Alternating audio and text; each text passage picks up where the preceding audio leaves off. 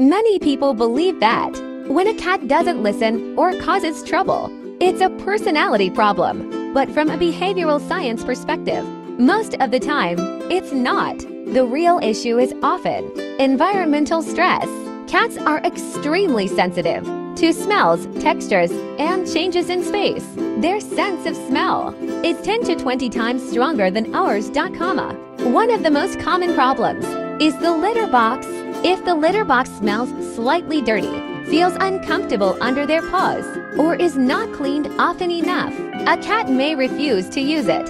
In multi-cat households, resource conflict is even more common. Litter boxes, water, food, and resting areas are all important resources.